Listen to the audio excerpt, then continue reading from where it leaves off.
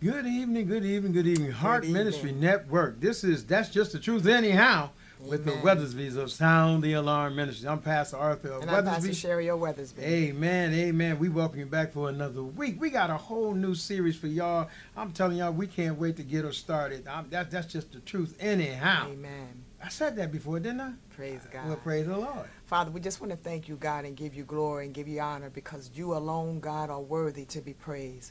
Father God, asking you first of all to forgive us for sins known and unknown, oh God. Father, we thanking you right now, God, for the blood of Jesus, hallelujah, that never, never, ever loses its power. God, we thank you that we are here now, Father, and thank you, oh God, for your power, your anointing. Thank you, God, for your glory showered down upon us and all those that will be listening, God, and tuning in, Heavenly Father. God, we just want to thank you, hallelujah, for victory that we have. We live from victory. Oh, God, and we want to thank you for Jesus. Hallelujah, for it had not been for Jesus, hallelujah, oh, forever our souls would be lost. God, we thanking you right now, God, for Heart Ministry Network, Father, and the co-founders, Pastors Ken and Brenda Divers. God, we just thank you for them. Continue to bless and keep them, Father. In God. Jesus' Hallelujah. name, God, we just thank you, God, for this grand time, Heavenly Father. God, not by our might or power, but by your Spirit, oh God. We need you right now, Father, in Jesus' Hallelujah. name. Thank you for saving, oh God, some soul out there, Father, that needs to accept Jesus Christ as their personal Savior, oh God, and bringing home a backslider, God, in the name of Hallelujah. Jesus, Father. We thanking you right now, God, for illuminating our minds' eyes as the word of God come forth through us from heaven, oh God. In Jesus' name, speak, God, as only you know how to. Hallelujah. Glory to God. And we thank you for it all, God. Let the words of our mouth, meditation in our heart be acceptable in thy sight. Oh Lord, our strength and our Redeemer. In Jesus' name, amen. Amen, amen. Amen. We're going to read out of the Amplified Bible, Matthew 17th chapter, 1st through the 8th verses. So we pray and hope that you all have your Bibles and your pencils and your notepads, because you should always have your Bible. Amen. When the word is coming forth. Amen. So once again, Matthew, I have a parallel Bible, and we may go in back and forth between the King James Version and the Amplified, but I'm going to read out the Amplified, okay? Matthew 17 chapter, 1st through the 8th verses. Verse 1.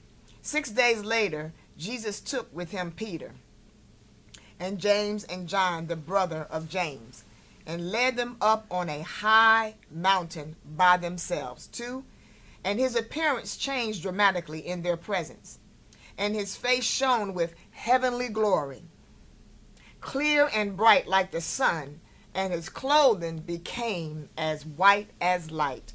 3. And behold, Moses and Elijah appeared to them, talking with Jesus.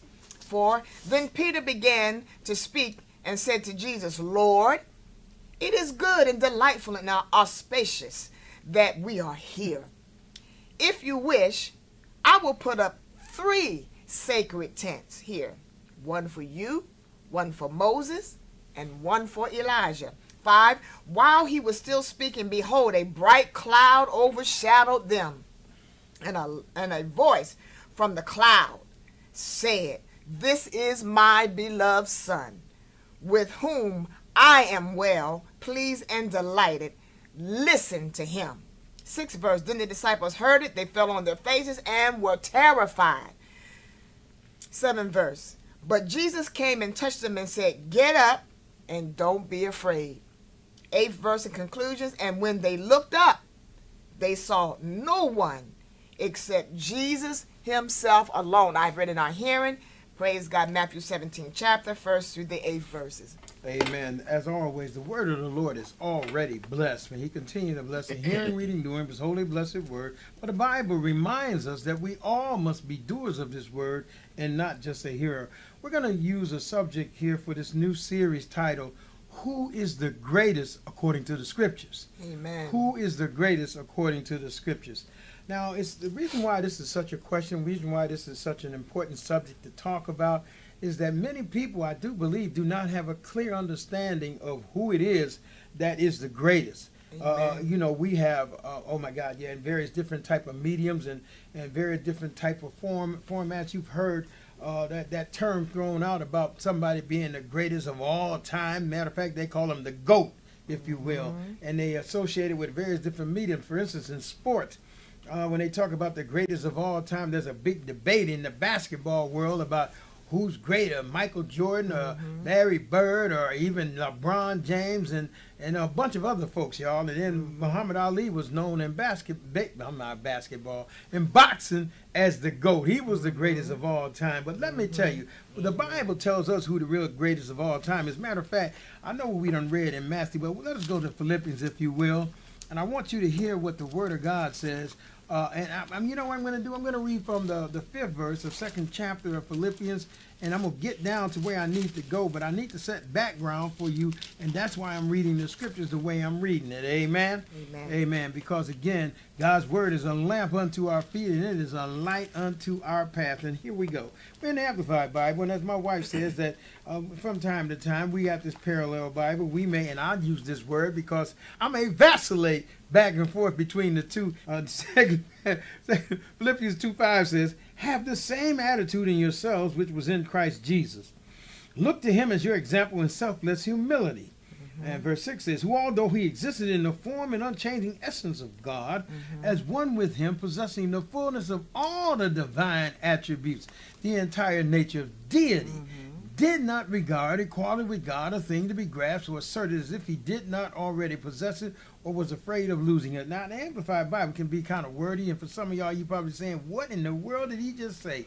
He was God. He knew he was God. He wasn't worried about letting himself go so that he was, well, he had a work to do. And you see in verse 7 why verse 6 is said the way it's said. He knew his identity. That's what it was, y'all. Watch what verse 7 says.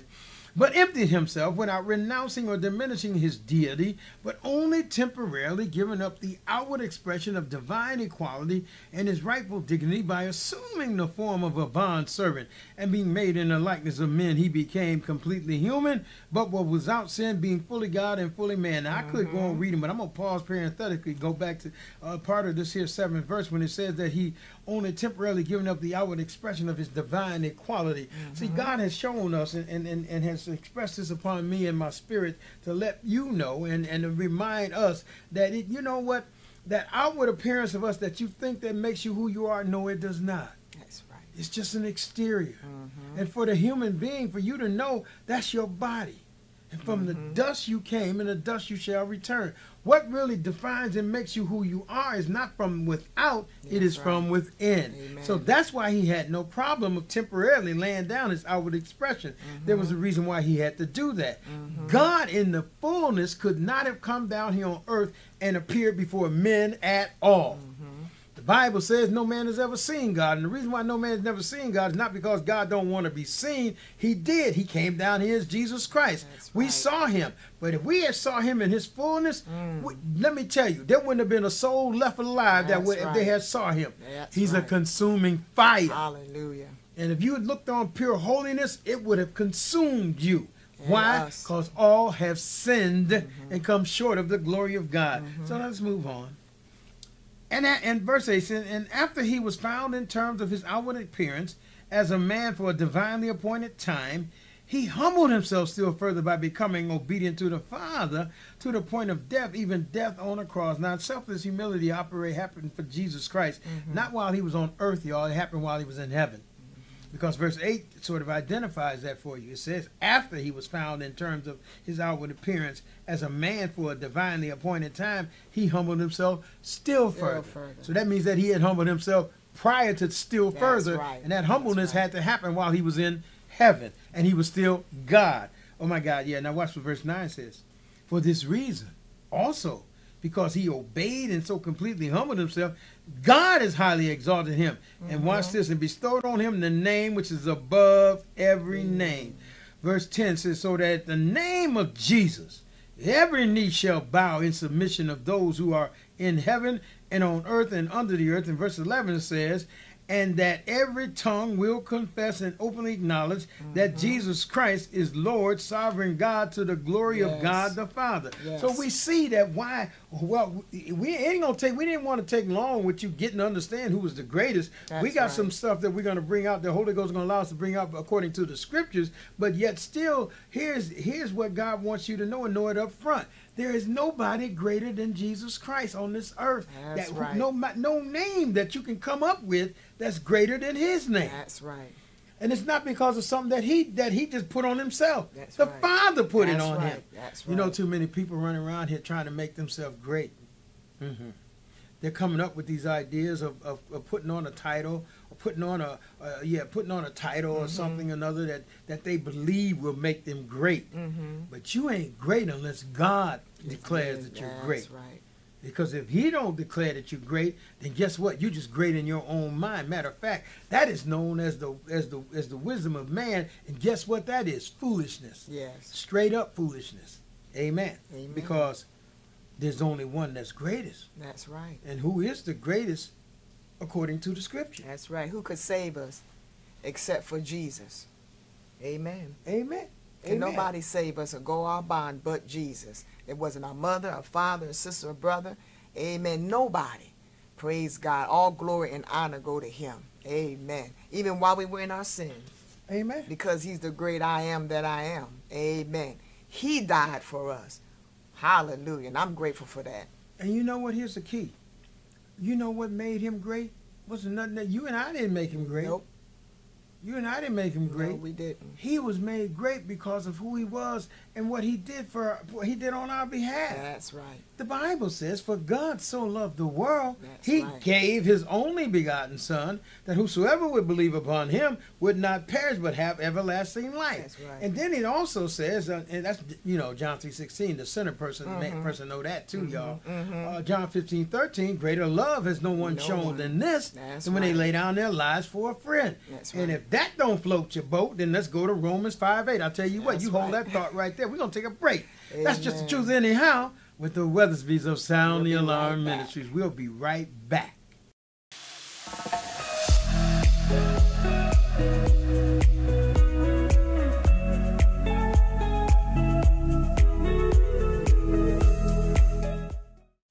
I'm Pastor Arthur Weathersby. And I'm Pastor Sherry Weathersby. You know, that's just the truth anyhow with the Weathersbys of Sound the Alarm Ministry, seen here on Heart Ministry Network. And you know, we're seen on Facebook Live and YouTube Live and YouTube, or I don't know if you want to call it live, the Roku channel and Janico TV. We air when? Wednesdays. Wednesdays, I what? believe at 5:30 p.m. Eastern Standard Time. Eastern Standard Time. Yes. Amen, amen. We hope that you come and join us and Amen. continue to watch us and follow us, amen, Yes. and just let us know how we're doing. Yes. Pray Amen. for us. Amen. Amen.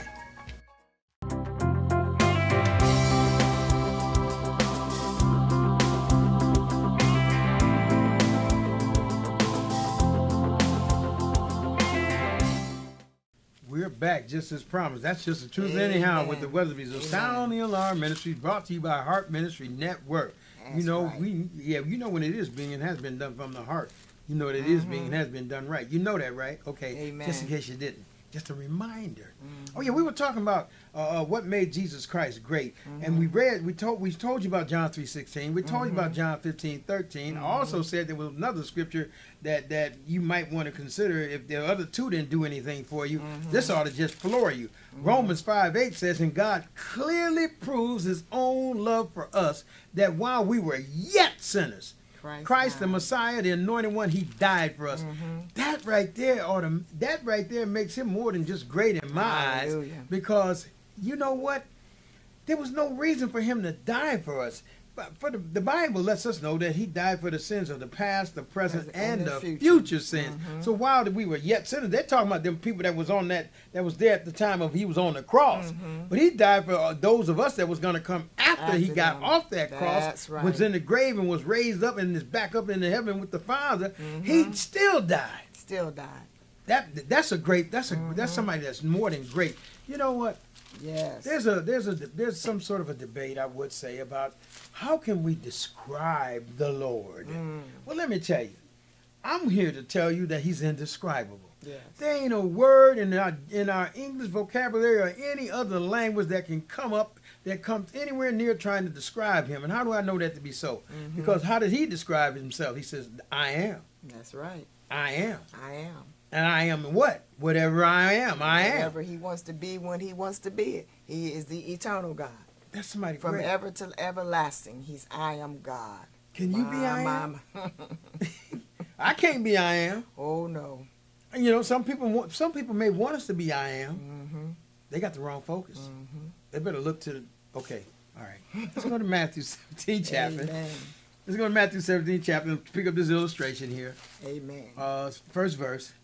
6 days later, Jesus took with him Peter and James and John, the brother of James, led them up on a high mountain by themselves. Now, that's interesting because he was ministering somewhere. I forgot. I'm trying to see what he was doing there in that 16th chapter.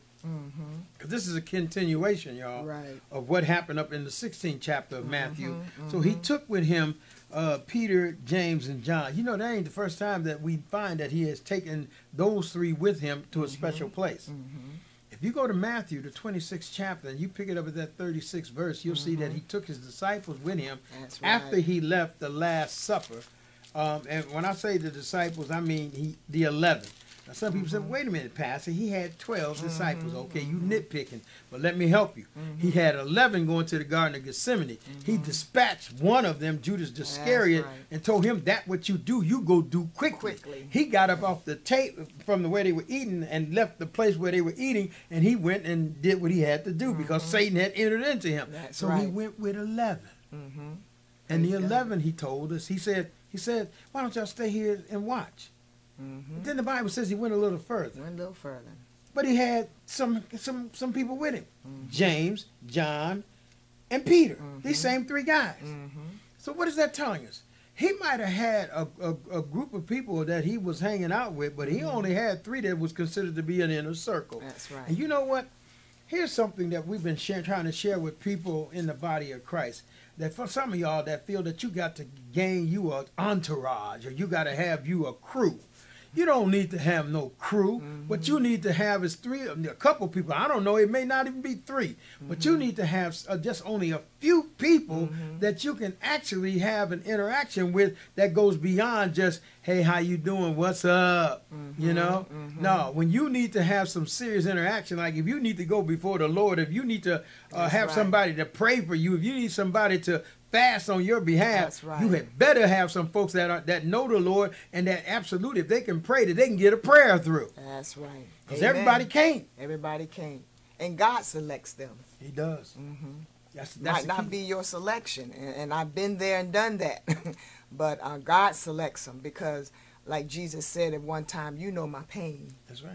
You know, the inner circle. You know my suffering. Praise God. And that inner circle will protect you. That's right. Well, yeah. And you know that's an important thing, key right there, because when we go to that particular scripture, you find that in Matthew, that the 26th chapter, when Jesus was with his inner circle, he expressed his feelings. He showed forth his emotions, and then he went a little further in the next verse and said, "You know, I'm distressed to sorrow. I'm almost to death." Yeah. In other words, he was depressed, and he said felt like, you know, I'm dying. And the reason why he was going through all of that, y'all, is because he knew what was laying before him. Yes. This was the night that he was to be betrayed. That's right. And this was the night that he was to be on trial. This was the night he was beaten half to death. Matter of fact, a normal, regular person would have died from what from that beating that he took to even get to the cross. Yes. So this was the night all that was going to happen. And then this was going to be the night, matter of fact, that Peter, one of his inner circle folks, actually failed him and denied him 3 times. Yes. This was also going to be the night that the people decided who they wanted to save. Pontius Pilate gave them a way out. This man, he said, I don't find nothing wrong with him. And then he said, well, I got it within my power to free whomever I want to free on this occasion. And he brought forth a known killer, a murderer, and named Barabbas, and says, who do you want to free, Barabbas or Jesus? They said, give us Barabbas. These were the same people that when he came into Jerusalem and he was on the white donkey and people were throwing palms. leaves, Yeah, yes. they was, well, you know what? it was the people that was with him that was actually saying Hosanna, Hosanna. They was lined up on the streets. They saw him. Yeah. They didn't say nothing about killing him then. No. But all of a sudden, Lord help me. Now we wonder why he's the greatest. To endure There all of shouldn't that. even be a question about who anymore, especially for us as saints of God. That's a good point right there, because would you go through and do and finish a task assignment that was given to you after you went through all that mess that he went through, with people doing everything? This was before he got to the cross. The Bible says he came unto his own and they received him not. That's right. Then he had his whole family turn on him in Matthew the 12th chapter, the 46th through the 50th verse. Also Mark 3:31 through 35. His whole family turned on him. They thought the man was straight up crazy for running around the region talking about the kingdom of God is at hand. And this is why, this is one of many reasons, people of God and everybody, that we should keep Jesus as the focal point for our life. Amen. For all, how we live. How should we act when trials and tests and tribulations come? The things that happen to him, we go through the same thing. But That's when right. we look at the greatest one and how he handled it, praise God, then we'll know how to handle it. That's right. We'll know how to walk as he walked, talk as he talked, think as he thought, endure the trials and tests and tribulations, because we truly have them. The word of God lets us know that those that would live godly, will suffer persecution. But we have to walk that walk of humility. That's right. Because for me, Jesus, that was the greatest thing about him. Many people put a lot of things on the signs, wonders, and miracles. Ain't nothing wrong with them. I need them every day, right? Amen. Praise God. But his humility. That's right. His humility said, Father, nevertheless, not my will, but thy will be done. And also the word of God lets us know that humility becomes before honor. Absolutely. And before we want to honor. Yeah. But a lot of us, I won't say everybody because I don't believe in putting everybody in the same boat, but there are some of us that want the honor, Right. Otherwise, other than walking in the humility of Christ, otherwise the obedience to the Father. That's right. Because he said, I do all things to please my Father. That's right. Why are we doing all things? That's right. And speaking about that humility is a key. Let me tell you, you can't get saved without humility. Somebody's saying, what are you saying? Well, let me tell you. First off, in order for you to get saved, you got to say what? I'm a sinner. You got to admit that. Acknowledge. Yes. If you don't acknowledge you're a sinner, then you can't get saved. What do you mean, Pastor? Well, salvation is you're being saved from the penalty of sin. But if you don't believe that you're a sinner, then how you going to get saved? That's right. And you ain't got no reason to come to Jesus. You don't come to him. You don't have no reason for him to draw you. That's and for right. you to do what you need to do, to confess with your mouth that Jesus Christ is Lord and believe in your heart that God the Father raised him from the dead, you will be saved. Amen. Romans 10:9. You ain't got no reason to do that if you don't see yourself as a sinner. That's right. But let me tell you something. All have sinned and come short of the glory of God. Whether you want to admit it or not, the word decrees and declares you to be so. And guess what? God is not a man, and he shall lie, nor the son of man. He needs to repent for anything that he has said. Has he not said it, and can he not make good on it? Has he not promised, and can he not bring it to pass? He absolutely can. Isaiah 55:11 says, so shall my word be that goes forth out of my mouth. It prosper in the very thing I intended to do. Don't come back to me, boy. Useless like I can't do that. He can do all things but fail. That's right. And he didn't make it hard for us to receive him. It's as simple as ABC. ABC. We have the right heart. Admit, believe, and confess. And you have to confess and believe in the great one. Yes. The and great believe in your I am. heart. It's That's got to right. be from the heart. That's right. And who is the greatest according to the scripture? I think you can kind of get an idea by now, but just in case you don't, we'll be back in Matthew. So we're talking about them in the 6 days, and they took him to the high mountain. And watch this. In verse 2 said, and his appearance changed dramatically in their presence, and his face shone with heavenly glory, clear and bright like the sun, and his clothing become as white as light. You know, the Holy Ghost hit me with this as you was reading that scripture. Guess what happened? You know what happens? You know the Bible says, well, no, the song says every round goes higher and higher. But don't you know when you go higher and higher in the Lord, you get closer and closer to him. And the more you get closer and closer to him, guess what? The Shekinah glory of the Lord will show forth through you. That's right. You know, people be wondering, like, they be looking at you and say, what in the world? Why are you looking like that? And it ain't because of no particular clothing that you got it's on. not Ain't from about your Avon, hairdo. ain't about But Avon and all those No, it cosmetics. ain't. It ain't about them. They said you got to kind of glow on you. Been in the presence of the Lord. Yeah. The higher you get, and he took them up higher.